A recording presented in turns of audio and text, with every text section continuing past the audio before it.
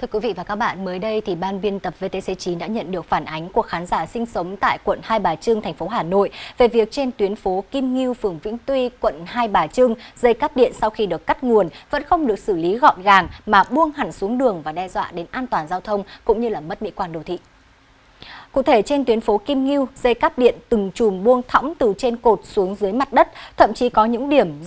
cột dây cáp điện tạo thành từng đống lớn, buông ra cả đường đi gây mất an toàn cho người dân khi lưu thông qua khu vực này. Được biết, đơn vị điện lực và viễn thông quận Hai Bà Trưng đang thực hiện việc hạ ngầm dây cáp trên tuyến phố và khu vực. Khán giả đặt câu hỏi, cơ quan chức năng điện lực nếu đã cắt nguồn điện thì cần thực hiện tháo dỡ để đảm bảo sự an toàn cho người dân cũng như là mỹ quan đô thị.